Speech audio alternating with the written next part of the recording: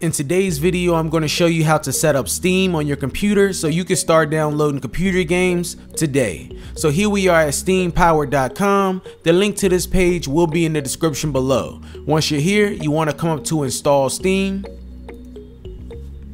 And Steam will be available for Windows and Mac. I'm using a Windows machine. It automatically detected that. Go ahead and click on Install Steam. And your download should start.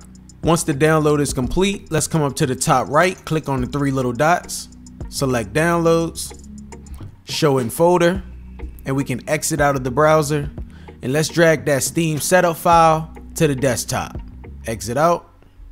Now go ahead and click on Steam Setup to start the setup. You can't see my screen right now because my user account control came up. Do you want to allow this app to make changes to your device? Click Yes. Welcome to Steam Setup. Next. Select your language. I'm English. Next.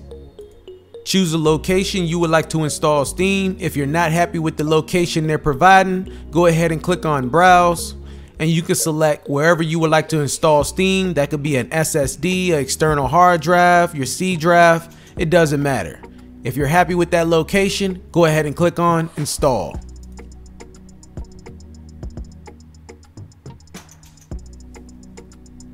Once it's done, go ahead and click on Finish, and it should start updating Steam. Now it wants us to log into Steam. Now since we're new to Steam and we don't have an account, you want to come down to Don't Have a Steam Account, create a new account. Now go ahead and put in your email address, confirm your email address, select where you live, prove you're not a robot, and check that you're over 13 years of age. And then hit continue.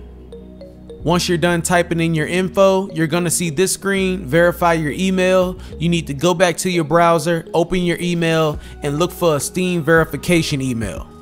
Email verified, please return to the account creation window. If that Steam account name is available and your password meets all the requirements, you will see new account created successfully. Continue.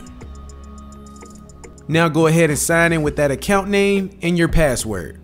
Alright, so now we are logged into Steam. As soon as you log in, it's going to take you to the store page. Here you will see the latest game releases, games that may be on sale, and games recommended to you due to games you have played in the past. Alright, let's go up to the top and let's click on Library. Here you can see the games that you have downloaded. Let's go up to Community. The community groups are user-created hubs where members can share interests, coordinate gaming activities, and host discussions in a group form. And if we click on our user-created name, here you can change your profile name if you're not happy with the one you created. You can enter your real name. This will help friends find you on Steam a lot easier. You can create a custom URL. You can select your location if you would like. You can add some information and summary about yourself, and it gives you the option to hide community awards on your profile. Let's go down to Avatar.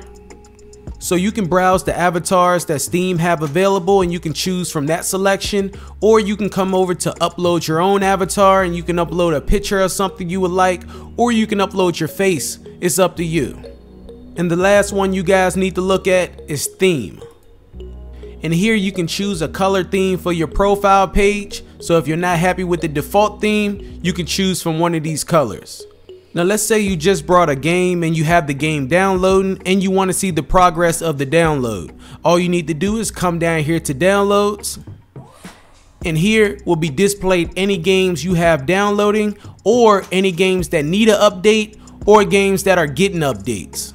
And the last thing I want to show you guys is how to access your friends chat. All the way down here in the right corner, you will see friends and chat. Click on that and you will enter the chat menu. So those are all the main basic steps you guys need to know to get yourself up and running on Steam so you can start downloading PC games today. Thank you guys for watching. If this video was helpful, make sure to hit the like button, and I will catch you guys in the next one.